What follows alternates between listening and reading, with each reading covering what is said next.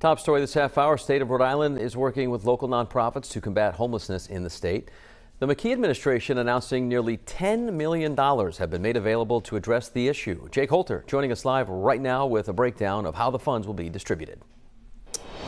Yeah, Patrick, the first of 3 informational sessions about this is being held today. The Rhode Island Department of Housing joins the Housing Resources Commission and the cities of Providence, Pawtucket, and Woonsocket to provide about $9.4 million to groups who work in homelessness prevention. This funding can be used to operate emergency shelters, conduct homeless outreach, provide case management services, and make rent payments through rapid rehousing programs. The state is now accepting applications. Every application is evaluated on the extent to which they follow these 5 principles: reducing unsheltered homelessness with an emphasis on the upcoming winter, emphasizing housing-oriented and permanent solutions, offering high-quality, client-oriented approaches, pursuing sustainability, cost-effectiveness, and responsible stewardship of resources, and contributing to data sharing and data-driven decision-making. Applications are due by August 3rd for most projects and by August 31st for seasonal warming centers and shelters. The